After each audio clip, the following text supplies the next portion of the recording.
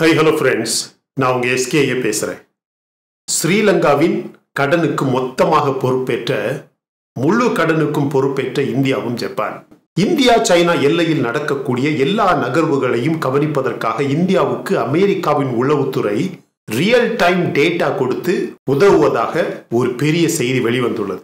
இது உண்மைதானா என்பதற்கான ஆதாரங்களையும் பங்களாதேஷ் கடற்கரையில் இந்தியாவின் கடற்படை தளம் அமெரிக்க பொருளாதாரம் திவாலாவதை யாராலும் தடுக்க முடியாது என்று உண்மையை உரக்க சொல்லியுள்ள எலன் மஸ்க், ரஷ்யா உக்ரைன் போரில் ரஷ்யாவுக்கு ஆதரவாக சமாதான நிபந்தனைகளை மாற்றியுள்ள சைனா, உலகத்தில் மனித உரிமை சிக்கல் அதிகமாக இருக்கக்கூடிய நாடுகளின் பட்டியலை வெளியிட்ட அமெரிக்காவின் ரிப்போர்ட்டில் இந்த முறை இந்தியா இடம்பெறவில்லை. ஆனால் இந்தியாவின் நெய்பரிங் கண்ட்ரீஸ் 2 நாடுகள் அந்த பட்டியலில் இடம்பெற்றுள்ளது. அது யாரு எப்படின்னு இந்த வீடியோவில் தெளிவாக பார்க்கலாம். காலிஸ்தான் தலைவருக்கு என்ன நடந்தது? அவர் உண்மையிலேயே தப்பித்து விட்டாரா இல்லையே கொல்லப்பட்டாரா என்ற கேள்விக்கான உண்மையான பதிலையும் இந்த வீடியோவில் தெளிவாக பார்க்கலாம். எல்லாமே அழகான டேட்டா பேக்ட் டாபிக்ஸ், அதனால கடைசி வரைக்கும் பார்த்து நல்லா என்ஜாய் பண்ணுங்க my dear friends. Pentagon provided real-time intelligence to Indian Army on India-China 2022 border clash. White House says can't confirm that. ரொம்ப பெரிய ஒரு ஸ்டேட்மெண்ட். முதல்ல தமிழ்ல விளக்கமாக சொல்லுவோம். 2022ஆம் ஆண்டில் சென்ற வருடம் இந்தியாவுக்கும் சைனாவுக்கும் எப்போது வேண்டுமானாலும் போர் நடக்கலாம். அது மட்டுமல்ல, தவாங் எல்லையில் டிசம்பர் 6ஆம் தேதி ஒரு பெரிய தாக்குதல் நடந்தது, ஞாபகம் இருக்கா?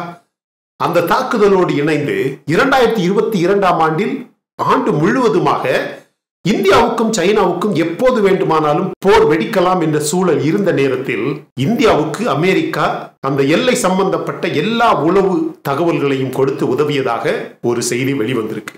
பென்டகன் ஒரு இன்டர்வியூ செஞ்சுக்கிட்டு இருந்தப்ப அதுல ஒரு ரிப்போர்ட்டர் கேட்கிறாரு, 2022ஆம் ஆண்டில் நீங்க இந்தியாவுக்கு எல்லா வகையான உளவுத்துறையும் கொடுத்து உதவி செய்தீர்களா அப்படின்னு கேட்டதுக்கு அவர் இல்லைன்னு சொல்லல, ஆமான்னு சொல்லல. ஆனா அதை இப்போதைக்கு கன்ஃபார்ம் பண்ண முடியாது, நோ கமெண்ட்ஸ் அப்படின்னு சொல்ற மாதிரி பதில் கொடுத்திருக்கிறார். உடனடியாக உலக வல்லுநர்கள், பாதுகாப்பு வல்லுநர்கள் எல்லாருமே கண்டிப்பாக அமெரிக்கா இந்தியாவுக்கு 2022ஆம் ஆண்டில் உதவி செஞ்சிருக்கு அப்படிங்கிற விஷயத்தை கன்ஃபார்ம் பண்ற விதத்துல பல ஆதாரங்கள் வெளியிட ஆரம்பித்துள்ளார்கள். இது ஒருவேளை உண்மையாக இருக்கலாம் my dear friends. எப்படின்னு கேட்டீங்கன்னா, 2022ஆம் ஆண்டு முழுவதுமாக ரஷ்யா உக்ரைன் போர் ரொம்பவும் கொடூரமாக நடந்த நேரம். இந்த ஆண்டு முழுவதுமாக அமெரிக்காவுக்கு இருந்த ஒரு பெரிய சிக்கல், இந்தியாவை எப்படியாவது ரஷ்யாவிடம் இருந்து பிரித்து அமெரிக்கா மற்றும் மேற்கத்திய நாடுகளின் கூட்டணியில் சேர்த்து உக்ரைனுக்கு ஆதரவாக ரஷ்யாவுக்கு எதிராக ஒரு சில நடவடிக்கைகளை எப்படியாவது செய்ய வைக்கணும் அப்படின்னு ரொம்பவும் முயற்சி செஞ்சுக்கிட்டே இருந்த ஒரு நேரம். எப்படியாவது இந்தியாவை மனம் மாற்றி இந்த செயல்களை, இந்த நடவடிக்கைகளை செய்ய வைக்கணும் அப்படின்னு தொடர்ந்து முயற்சி செஞ்சுக்கிட்டே இருந்த நேரம். எனவே அமெரிக்கா கண்டிப்பாக இந்தியாவுக்கு இந்த உதவியை செஞ்சு கொஞ்சம் டெம்டேஷன், கொஞ்சம் டெம்ப்ட் பண்ணியிருக்க வாய்ப்பு இருக்கு, சரியா? ஆனா உதவியை வாங்கியிருக்கலாம். ஆனா அமெரிக்கா நினைச்ச மாதிரி இந்தியா கட்சி மாறல. அப்படிதான் நடந்திருக்கும் அப்படிங்கிறது என்னுடைய எண்ணம். ஆனா வேற விதமாக கூட நடந்திருக்கலாம். ஆனா கண்டிப்பாக இந்த ரிப்போர்ட் கொஞ்ச நாள்லயே இது நடந்ததா இல்லையா அப்படிங்கிற தகவல்கள், ரகசியங்கள் எப்படியாவது ஒரு வழியில வந்துடும். வரும்போது நம்ம இந்த சேனல்ல கண்டிப்பா அதை பற்றி பேசுவோம், சரியா? QMI signs pact with DRDO for licensing missile technology. ரொம்ப ஒரு பெரிய செய்தி my dear friends. நம்ம சென்னையில, தமிழ்நாட்டில் இருக்கக்கூடிய சென்னையில Murugappa group of carborundum universal limited, QMI அப்படின்னு சொல்லுவாங்க, அப்படிங்கிற ஒரு நிறுவனம் இருக்கு my dear friends. It belongs to Chennai. இந்த சென்னையில் இருக்கக்கூடிய இந்த முருகப்பா நிறுவனத்திற்கு நம்ம DRDO தயாரிக்கக்கூடிய ஏவுகணை அமைப்புகள் இருக்கு பாத்தீங்களா, அந்த அமைப்புகளை தனியார் முறையில் இந்த நிறுவனம் தயாரிக்கலாம் அப்படிங்கிற லைசன்ஸுக்காக ஒரு பெரிய அக்ரிமெண்ட் சைன் பண்ணியிருக்கிறாங்க. ரொம்ப கெத்தான ஒரு செய்தி. அதுவும் நம்ம தமிழ்நாட்டுக்கு இது ஒரு பெரிய விஷயம் my dear friends. இந்தியாவில் அதிகமான மாநிலங்களில் DRDOவுக்கும் தனியார் நிறுவனங்களுக்கும் அதிகமான உடன்படிக்கைகள், ஒப்பந்தங்கள், இப்படிப்பட்ட ஒப்பந்தங்கள் கிடையவே கிடையாது. ஆனா இந்த Murugappa group of carborundum universal limited QMI இப்ப நம்ம DRDO நிறுவனத்துடன் ஏவுகணை அமைப்புகளை மறு தயாரிப்பு செய்வதற்கான லைசன்ஸ் வாங்கி இருக்கிறாங்க. ஒரு பெரிய அக்ரிமெண்ட், இது ஒரு பெரிய உடன்படிக்கை தான். Bangladesh prime minister offers use of Chattogram சைல்ஹெட் ports to India. இந்த பங்களாதேஷ்ல இருக்கக்கூடிய முக்கியமான 2 துறைமுகங்களை இந்தியாவின் கடற்படைக்கு பயன்படுத்தலாம். எந்த வகையான எல்லை நகர்வுகளுக்காகவும் முக்கியமாக மானிட்டர் செய்வதற்காக பங்களாதேஷுக்கு உள்ளாடி இந்தியாவின் கடற்படை சென்று இந்த 2 துறைமுகங்களை பயன்படுத்தலாம் அப்படிங்கிற உடன்படிக்கை ஒப்பந்தம் இன்னைக்கு செய்யப்பட்டுள்ளது. நான் 2 நாளைக்கு முன்னாடி பங்களாதேஷுக்கும் இந்தியாவுக்கும் ஒரு ஆயில் பைப்லைன் வந்து கடலுக்கு அடியில் செய்யறாங்க அப்படின்னு ஒரு ரிப்போர்ட் வந்து பிரேக்கிங் நியூஸ், ஒரு எக்ஸ்க்ளூசிவ் செய்தி வந்து சொல்லியிருந்த ஞாபகம் இருக்கா? அதனுடைய விளைவுதான் ஃப்ரெண்ட்ஸ் இது. சரியா? இந்தியா வந்து அப்படி ஒரு பெரிய உதவியை பங்களாதேஷுக்கு செஞ்சதுனால இப்ப பங்களாதேஷ் பிஎம் வந்து 2 பெரிய கடற்கரை, பங்களாதேஷ்ல இருக்கிறதுலயே 2 பெரிய கடற்கரை துறைமுகத்தை இந்தியாவுக்கு கொடுத்திருக்கு. இந்தியாவின் கடற்படை ஒரு கடற்படை தளம் அங்க அமைச்சு மானிட்டர் செய்யலாம். யார? Of course Pakistan and China. சரியா? India invited for G7 submit in Japan. ஜப்பானில் அடுத்ததாக நடக்க போற G7 சம்மிட், G7 கூட்டத்துக்கு இந்தியா அழைக்கப்பட்டிருக்கு. இது பெரிய விஷயமா அப்படின்னு கேட்டீங்கன்னா கண்டிப்பாக பெரிய விஷயமே கிடையாது. ஏன்னா இந்தியா மட்டுமில்ல, இன்னும் வரப்போற G7 சம்மிட், ஜப்பானில் நடக்க போற G7 சம்மிட்ல இந்தோனேஷியா அப்படி இப்படின்னு நிறைய நாடுகளை கூப்பிட்டுருக்காங்க. அதுல இப்போதைக்கு இந்தியாவையும் கூப்பிட்டுருக்காங்க. அது முக்கியம் கிடையாது. உண்மையிலேயே இந்த ஜாப்பனீஸ் பிரைம் மினிஸ்டர் நம்ம நாட்டில் இன்னைக்கு இருக்காரு பாத்தீங்களா? இது ஒரு பெரிய விசிட் மை டியர் ஃப்ரெண்ட்ஸ். முக்கியமான விஷயங்கள் இந்த இந்தோ பசிபிக் ரீஜன் இருக்கு பாத்தீங்களா, அதுல பாதுகாப்புக்காகவே இந்தியாவுக்கும் ஜப்பானுக்கும் இடையில் ஒரு பெரிய ஒப்பந்தம் நடந்திருக்கு. அது ஒண்ணு. தி ஜாப்பனீஸ் அபிஷியல்ஸ் என்ன சொல்லியிருக்காங்கன்னா, prime minister Narendra Modi and Japanese prime minister ஃபியூமியோ Kishida discussed Sri Lanka dead issues and agreed to coordinate on it. இந்த ஸ்ரீலங்காவுக்கு இப்ப எவ்வளவு கடன் இருக்கோ அந்த மொத்த கடனையுமே ஜப்பானும் இந்தியாவும் ஒன்னாக சேர்ந்து பொறுப்பேற்று அந்த கடனை தீர்க்கிறதுக்கான ஏற்பாடுகள் தொடங்க போறதாக 2 பேரும் ஒரு பெரிய அக்ரிமெண்ட்ல சைன் பண்ணியிருக்கிறாங்க. இது நம்ம எப்பவோ செய்யறதுக்காக பல ஏற்பாடுகளை இந்தியா செஞ்சிருக்கு. ஏற்கனவே பல பில்லியன் டாலர் பணம் வந்து ஸ்ரீலங்காவுக்கு இந்தியா கொடுத்திருக்கு. மற்ற மனிதாபிமான உதவிகள் போக மருந்து, உணவு, துணிமணிகள், அங்க இருக்கவங்களுக்கு வீடுகள் கட்டி கொடுத்தது, ஆயில் அண்ட் கேஸை வந்து இங்கிருந்து சப்ளை பண்ணது. அதாவது ரஷ்யாவிடம் இருந்து குறைந்த விலையில் வாங்கிய அதிகமான ஆயில் அண்ட் கேஸ் இந்தியா வந்து ஸ்ரீலங்காவுக்கு கொடுத்திருக்கு. ஓரளவுக்கு அந்த எக்கனாமிக் கிரைசிஸ் வந்ததுக்கு அப்புறம் ஸ்ரீலங்காவை ஓரளவுக்கு தூக்கி எந்த சிக்கலும் இல்லாமல் இருக்கக்கூடிய அளவுக்கு உதவி செஞ்சிருக்குன்னா உலகத்திலேயே அதிகமான உதவியை இப்போதைக்கு செஞ்சிருக்க நாடு இந்தியா தான். ஆனா இப்ப இந்த ஜப்பானும் இந்தியாவும் எடுத்திருக்கக்கூடிய முடிவு ஒரு பெரிய முடிவு. யாருமே அவ்வளவு சுலபமாக நம்ப முடியாத ஒரு முடிவு. என்ன முடிவுனா, ஸ்ரீலங்காவின் மொத்த கடனையுமே ஜப்பானும் இந்தியாவும் ஏற்று அதற்கு பொறுப்பேற்று இந்த கடனை இல்லாம இருந்திருந்தா ஸ்ரீலங்கா எப்படி இருந்திருக்கும் அப்படின்ற ஒரு சூழ்நிலைக்கு கொண்டு வர்றதுக்கு மாதிரி ஏற்பாடுகள் செய்வதற்கான ஒப்பந்தங்கள் செய்யப்பட்டிருக்கு. ஒரு பெரிய விஷயம். ஸ்ரீலங்கா மக்கள் எல்லாருமே கண்டிப்பாக சந்தோஷப்பட வேண்டிய ஒரு விஷயம்.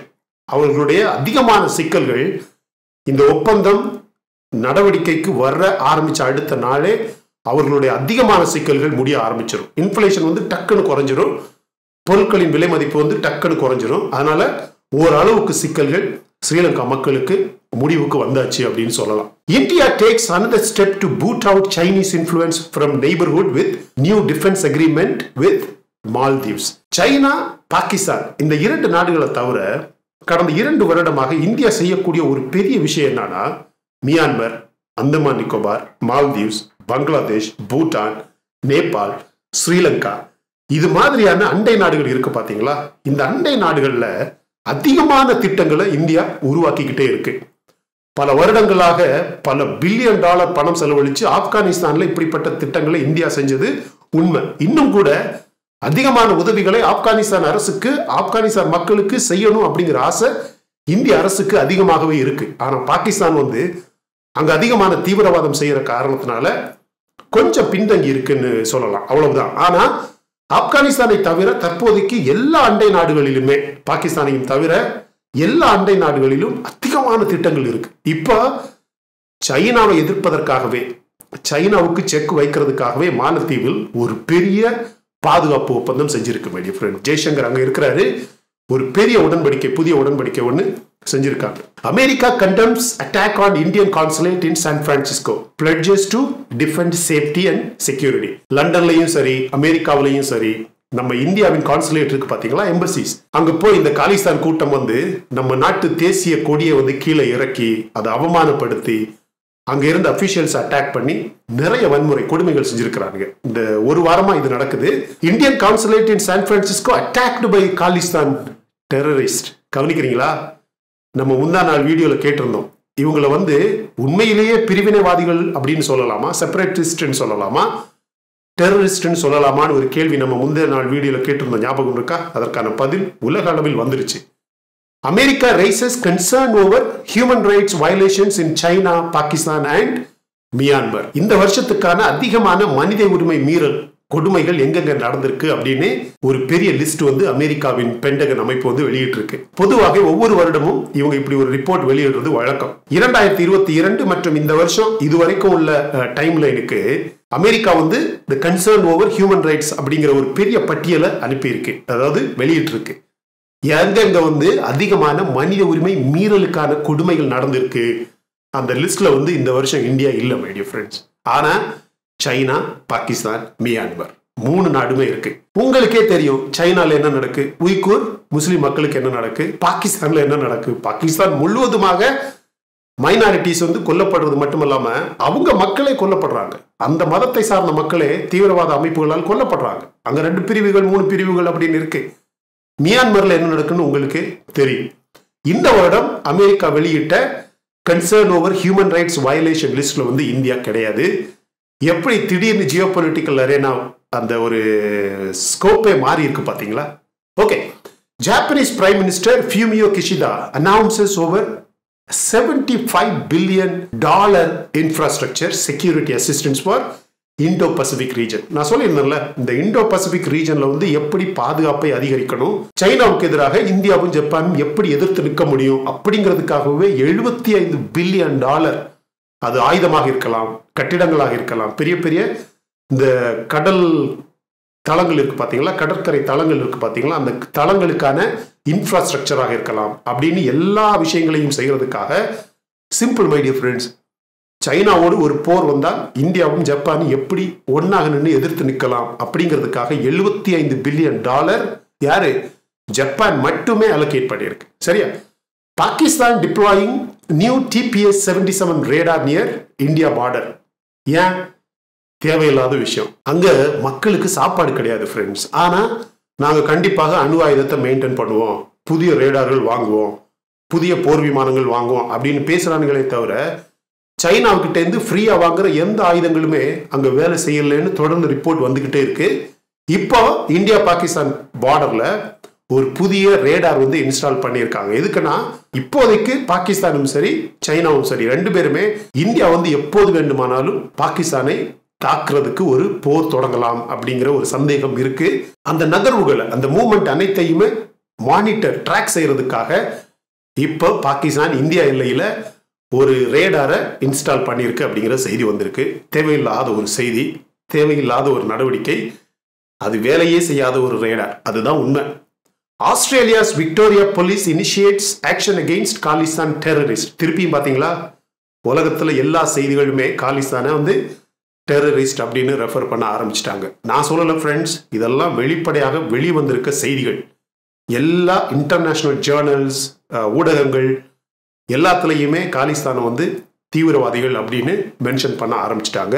எப்படி யூகேல இந்த காலிஸ்தான்ஸ் நம்ம மைனாரிட்டிஸ், முக்கியமாக இந்து கோயில்கள் மக்களை தாக்குனாங்களோ, எப்படி லண்டன்லையும் சான் பிரான்சிஸ்கோலையும் நம்ம எம்பசிஸ், கான்சுலேட்ஸ், இந்தியன் கான்சுலேட்ஸ் அட்டாக் பண்ணாங்களோ, அது மாதிரி ஆஸ்திரேலியாவில் நடந்துச்சு. அந்த ஆஸ்திரேலியாவில் நடந்த ஈவெண்ட்டுக்கு இப்பதான் அந்த காலிஸ்தானிகளை தேடி கண்டுபிடிக்க ஆரம்பிச்சிருக்காங்க. Putin tells Jinping they will discuss China's Ukraine peace plan. நம்ம நேத்து வீடியோல சொல்லியிருந்தோம், சைனா 12 புதிய நிபந்தனைகள், அதாவது ரஷ்யாவுக்கும் உக்ரைனுக்கும் இந்த போரை நிறுத்துறதுக்கு எந்த மாதிரியான விஷயங்களை செய்யணும், அப்படி செஞ்சோம்னா சமாதானம் வர்றதுக்கு வாய்ப்பு இருக்கு அப்படின்னு சைனா 12 கண்டிஷன்ஸ். இதுக்கு முன்னாடி அந்த 12 கண்டிஷன்ஸ்ல உக்ரைனுக்கும் ஆதரவாக ஒரு சில விஷயங்கள் இருந்தது.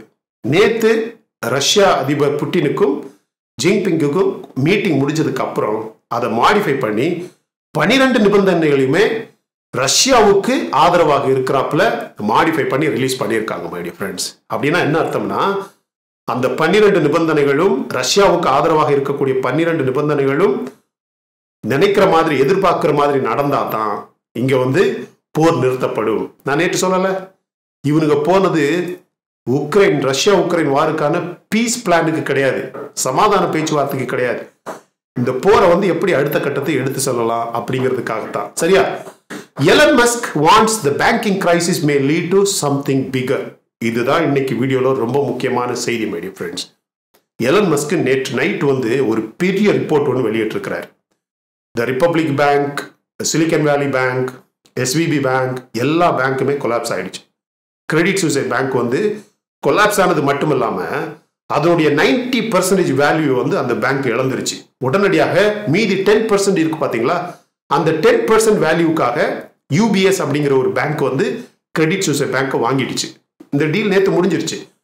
இப்ப எலன் மஸ்க் என்ன சொல்றாருன்னா, நீங்க என்னதான் பண்ணாலும், எந்த பேங்கை யார் எப்படி காப்பாற்ற முயற்சி செஞ்சாலும் அமெரிக்கா பொருளாதார ரீதியாக திவாலாக இருப்பதை யாருமே தடுக்க முடியாது. ஆனா அவர் ஒரு சில ஐடியா சொல்றாரு. அதை அவர் எப்பவோ சொன்னார் ஃப்ரெண்ட்ஸ். ஒரு 6 மாசத்துக்கு முன்னாடியே அமெரிக்காவில் இருக்கக்கூடிய இந்த ஃபெட் நிறுவனம், நம்ம இந்த RBI இருக்குல்ல, அது மாதிரி ஃபெடரல் பேங்க் ஹெட் இருக்கு, அதுதான் பேங்கிங் சிஸ்டத்தோட ஹெட். அவங்க தொடர்ந்து இந்த இன்ட்ரெஸ்ட் ரேட்டை இன்க்ரீஸ் பண்ணிட்டே இருக்காங்கல்ல, அதை எப்படி பண்ணணும் அப்படின்னு எலன் மஸ்க் ஒரு ஐடியா கொடுத்திருந்தாரு. ஒரு ஃபேஸ்ட் அவுட், அதாவது ஸ்டாக்ட் மேனர்ல பண்ணணும். திடீர்னு வந்தது போனதுன்னு ஒவ்வொரு பாலிசி சைக்கிளையும் இன்ட்ரெஸ்ட் ரேட்டை இன்க்ரீஸ் பண்ணிட்டே இருக்கக்கூடாது அப்படின்னு ஒரு ஐடியா 6 மாசத்துக்கு முன்னாடியே கொடுத்திருந்தாரு. யாருமே கவனிக்கல. ஏன்னா பைடனோட நிர்வாகம் எலன் மஸ்க்கு எதிராக இருக்கக்கூடிய ஒரு நிர்வாகம். அதனால எலன் மஸ்க் என்ன சொல்றது, நம்ம என்ன கேட்கறது அப்படிங்கிறதுக்காகவே அதை இக்னோர் பண்ணிட்டாங்க. இப்ப திருப்பி என்ன சொல்றாருன்னா, அந்த நேரம் அவர் சொன்னதை இவங்க கேட்டிருந்தாங்கன்னா இந்த 3 வங்கி அல்லது 4 வங்கிகளுமே திவாலாக இருக்க வாய்ப்பே கிடையாது அப்படிங்கிறாரு. இப்ப கூட என்ன சொல்றாருன்னா, நான் சொல்ற இந்த பாலிசிஸை நீங்க இன்கார்பரேட் பண்ணலன்னா அமெரிக்கா திவாலாகிறத யாருமே காப்பாற்ற முடியாது அப்படின்னு சொல்றாரு. உண்மையா சொல்றேன் ஃப்ரெண்ட்ஸ், நான் ஆல்மோஸ்ட் 1 வருடமாக நம்ம சேனல்ல தொடர்ந்து சொல்லிக்கிட்டே இருக்கிறேன், எப்போ வேணும்னாலும் அமெரிக்க பொருளாதாரம் இந்த பலூன் மாதிரி வெடிக்கிறதுக்கு வாய்ப்பு இருக்கு. இப்ப கூட அந்த பொருளாதாரம் பலூன் மாதிரி வீங்கிக்கிட்டே தான் இருக்கே தவிர அது உண்மையான ஒரு ஷேப்பே கிடையாது. அது வெடிச்சிருச்சுன்னா அவ்வளவுதான். ஒரு சில சின்ன சின்ன பலூன்ஸ் நீங்க இமேஜின் பண்ணிக்கங்க. அதுதான் இந்த பேங்கிங் செக்டர். ஒவ்வொரு பேங்கா கீழே விழுந்துகிட்டே கொலாப்ஸ் ஆகிட்டே இருக்கு பாத்தீங்களா. இது மாதிரி பொதுவாகவே பேங்கிங் செக்டர் கொலாப்ஸ் ஆக ஆரம்பிச்சிருச்சுன்னா மற்ற இண்டஸ்ட்ரி எல்லாம் அப்படியே ஃபாரஸ்ட் காட்டுத்தீ மாதிரி பரவ ஆரம்பிச்சிடும். அதனால அமெரிக்கா எப்போ கொலாப்ஸ் ஆகும்னு சொல்லவே முடியாது ஃப்ரெண்ட்ஸ். இந்த அமெரிக்கன் மார்க்கெட்ல ஷேர்லாம் வச்சுட்டு இருக்கவங்க அப்படியே வயிற்றுல தீய கட்டிக்கிட்டு இருக்கிற மாதிரி இருக்கிறாங்க. உண்மையாவே சொல்றேன். ஸோ அமெரிக்க பொருளாதாரம் திவாலாக போகுது அப்படிங்கிறத ஒரு சில பேர் நம்பாம இருந்தாலும் அதுதான் உண்மை. யாருமே தடுக்க முடியாது ஃப்ரெண்ட்ஸ். நான் சொல்றேன், இப்போ யாருமே தடுக்க முடியாது. அப்ப என்ன டாலர் இன்க்ரீஸ் ஆகிட்டே இருக்கு அப்படின்னு கேட்பீங்க. டிக்ரீஸ் ஆகும், கொலாப்ஸ் ஆகும். அப்போ ஒரே ஒரு கரன்சி தான் தாக்கி பிடிச்சிக்கிட்டே இருக்கும். சொல்லணுமா அது என்னன்னு உங்களுக்கே தெரியாதா? ரொம்ப முக்கியமான video my dear friends. Share பண்ணுங்க, மற்றவங்களும் பார்க்கட்டும். இந்தியாவின் பாதுகாப்பாக இருக்கட்டும், பொருளாதாரமாக இருக்கட்டும், உலக அளவில் எந்தெந்த நகர்வுகள் எப்படி நடக்கு, முக்கியமாக சைனா, பாகிஸ்தான், அமெரிக்கா, இந்த மாதிரியான நாடுகளுக்கு இடையில இந்தியா எப்படி சர்வைவ் ஆகிட்டே இருக்கு அப்படிங்கிறத மற்ற மக்கள் கண்டிப்பா தெரிஞ்சுக்கணும் ஃப்ரெண்ட்ஸ். சரியா? இந்த வீடியோ பிடிச்சிருந்தா லைக் பண்ணுங்க.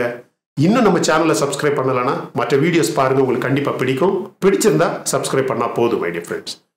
Thank you so much my dear friends for watching all my videos and supporting my channel. Until I come back with my next awesome video, it's bye bye from Suresh. Stay safe, stay positive, stay active and stay fit and always dream big in your life. நம்மளால எப்பவுமே எதையுமே எங்கேயுமே சாதிக்க முடியும் அப்படின்னு நம்ம first நம்பணும் my dear friends.